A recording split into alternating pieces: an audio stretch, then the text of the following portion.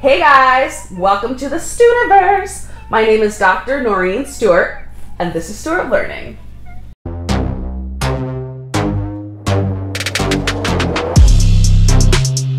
So in today's video, we're going to focus on what are executive functions and why should we care. Today's video is for three people. First, we have students who want to take power into their own hands and learn about what things that could be impacting their performance at school negatively. Two, parents, you're trying to figure out, why is my child struggling with certain types of tasks? They can do some things well, but I don't understand why they can't do other things. And lastly, educators, giving you that framework to figure out what are these issues that I'm seeing with my student in the classroom and what is breaking down between them leaving the school and then coming back the next day. What are the things that we can be working on? So basically, we're going to demystify executive functions. So today is going to be a quick overview. In future videos, we'll dive into each of the specific executive functions and really get into the nitty-gritty of them. But for today, let's start off with a little game, kind of a true or false, pick which one's right, which one's wrong. True or false? Kids can outgrow executive function issues.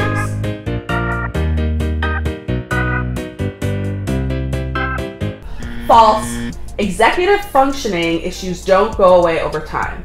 However, there are workaround strategies that students can use to overcome challenging situations. You can also help students learn how to leverage their strengths in order to overcome weaknesses. Question 2. True or false? Executive function issues and ADHD are the same thing.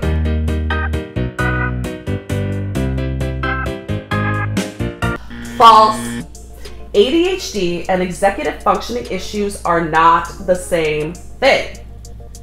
People with ADHD may struggle with specific executive functions, but every person who has executive function difficulties does not necessarily have ADHD.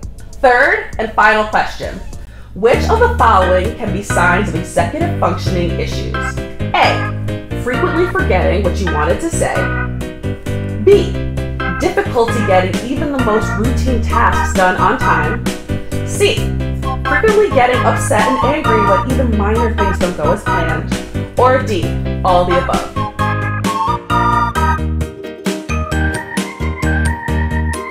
You guessed it.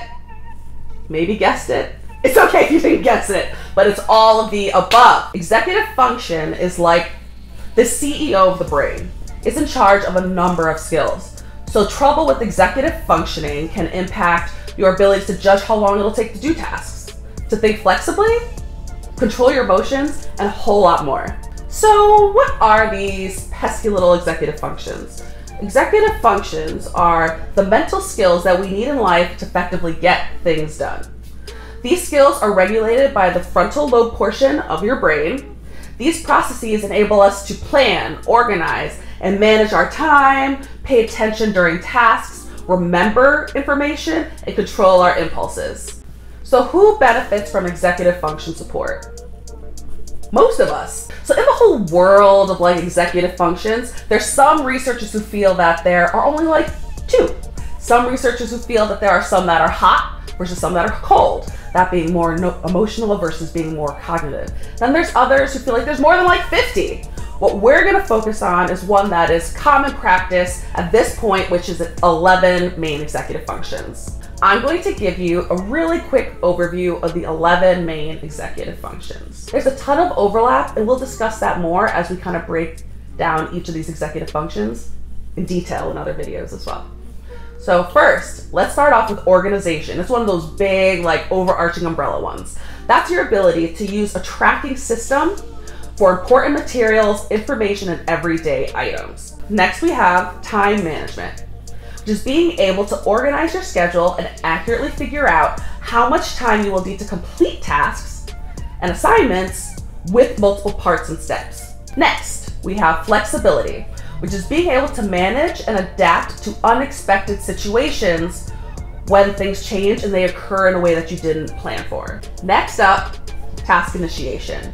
It's being able to start working on a task without procrastinating. And then there is sustained attention, which is the ability to have continuous and consistent attention focused on the tasks that need to be completed.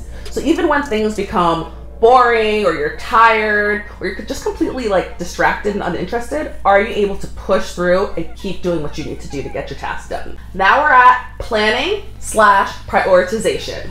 That's the ability to create the steps needed to reach your goals. And then we have response inhibition, which is the ability to pause and think before we do something. So we all have a little bit of that impulse control when it's like, I'd much rather go hang out with my friends, I'd much rather watch this, I'm just gonna watch TV for a little bit or do this or do that. Are you able to say, pause, I should do my work, let me just get that done real quick. Next up, emotional control.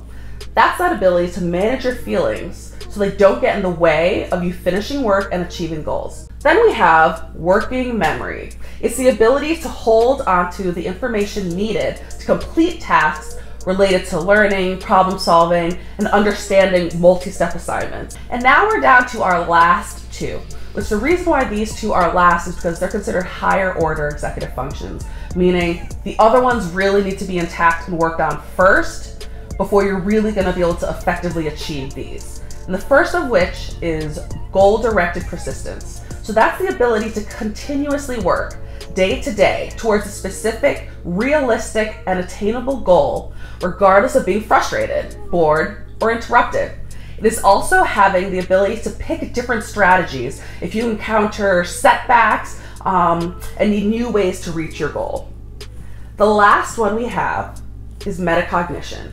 Metacognition is the ability to review and think about how you previously completed tasks. So for example, that would be note-taking, reading directions for assignments, test preparation, etc.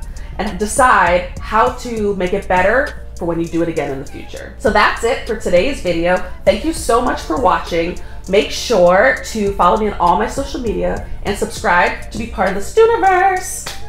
Bye.